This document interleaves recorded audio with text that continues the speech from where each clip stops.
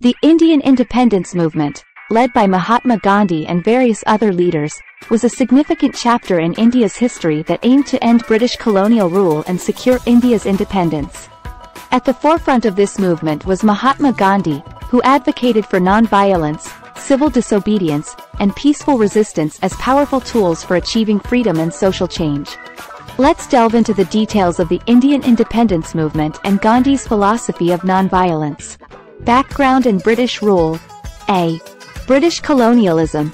India was under British rule for nearly 200 years, starting from the establishment of the British East India Company's trading posts in the 17th century. B. Impact of British rule.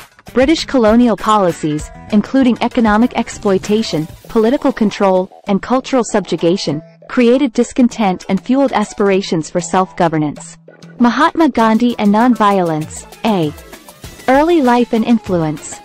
Mahatma Gandhi, born in 1869, was inspired by religious teachings, philosophers like Henry David Thoreau, and his own experiences of racial discrimination in South Africa. B.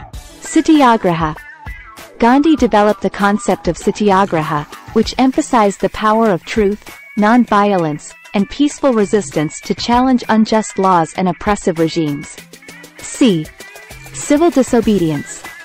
Gandhi encouraged civil disobedience, including boycotts, non-cooperation, and acts of peaceful protest, as effective means to challenge British authority and expose the moral contradictions of colonial rule. Salt March and civil disobedience. A. Salt March, Dandi March. In 1930, Gandhi led the famous Salt March, a 240-mile protest against the British salt tax, symbolizing the defiance of unjust laws and inspiring thousands to join the movement. B. Civil disobedience movement.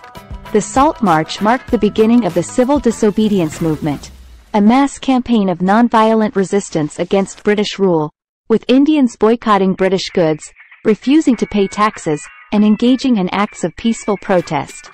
Quit India movement and independence. A. Quit India movement. In 1942, Gandhi launched the Quit India movement, calling for the immediate end of British rule in India. The movement witnessed widespread protests and acts of civil disobedience, leading to mass arrests and repression by the British authorities. B. Indian independence. The relentless efforts of leaders like Gandhi, along with the united struggle of Indians across different regions and communities, eventually led to India's independence on August 15, 1947. Legacy and impact. A. Nonviolent resistance.